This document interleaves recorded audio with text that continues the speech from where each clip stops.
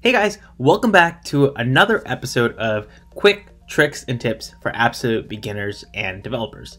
Now in this episode, I'm going to teach you how to set up your VS Code so you're able to open up any project that you have open in the terminal that directly opens straight to Visual Studio Code. Now typically to do this, you would actually have to configure your path. Now a lot of people might not know how to do that, and that might be a tricky thing for you. There are tons of videos on how to do it, and it's actually really simple. But I'm going to show you an even easier way that's more beginner friendly for someone who wants to set up their Visual Studio Code to do this complete action. Now, what do I mean by this? Well, first, for example, let's open up a project, and I'm going to open up my Discord Pokédex project that you guys might have watched a tutorial on.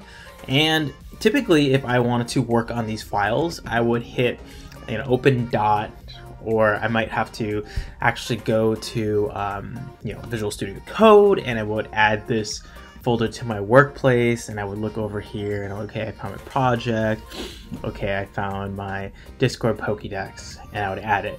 Now that is a little time consuming and it's kind of annoying. So to get more acclimated with your terminal, the first thing you want to do is be able to use commands there and switch over to your other tools. Now the best example is Visual Studio Code.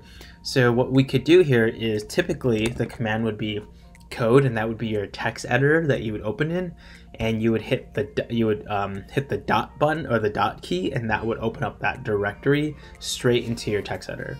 See, I don't have it set up here, and this can be really frustrating. So I'm going to show you how to set that up really quickly.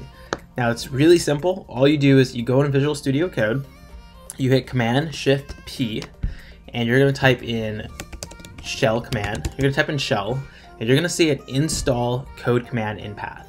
You hit that, and then it'll say successfully installed in path.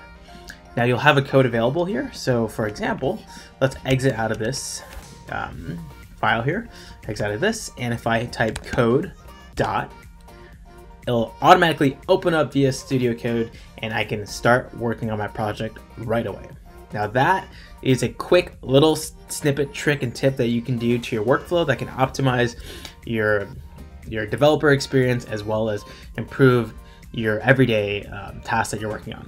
So hope you appreciate that tutorial. Let me know in the comments of any other tricks and tips that you might want to share, and I'll be more than happy to create a new tutorial on that. Thank you guys.